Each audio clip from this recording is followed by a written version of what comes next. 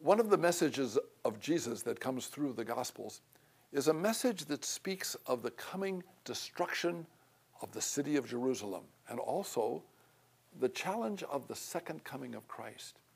You and I, as followers of Jesus, believe that he's going to come again.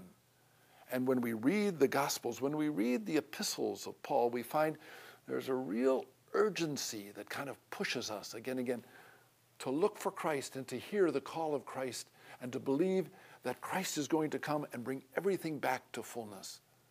When you have that hope, you're able to get through some of the tough things of life, some of the separations that you have, some of the words that maybe, you've got a sickness, some of the dreams that you have in your heart that always seems to be falling apart. When everything seems discouraging, we remember the fact Christ is coming again, and somehow our hearts are lifted up with hope and victory.